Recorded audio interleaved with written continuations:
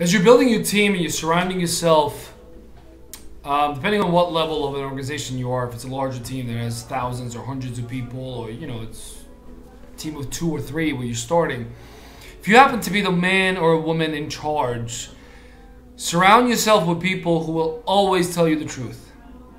Even when you don't like it and it's not what you want to hear, you want the truth. You don't want to surround yourself with those who always say yes, to smile and nod their heads, and are always trying to find a way to, publicly praise you, how wonderful of a person or a leader or a CEO or a boss you may be. That doesn't serve you any purpose.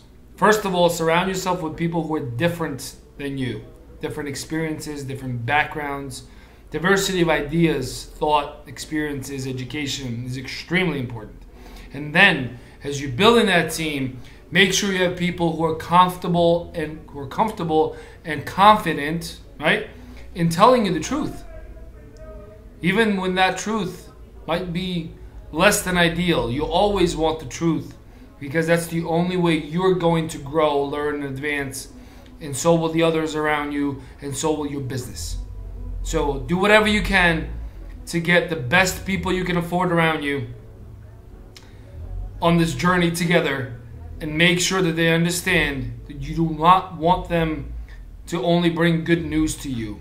You want the truth, no matter how bad it might be at that time. Have a wonderful day. I wish you all the best. Subscribe, comment, share, like, whether you're watching this on Facebook or YouTube.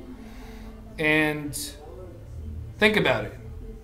Are you currently working with people who are comfortable in telling you the truth, even when that truth is less than ideal? Have a great day.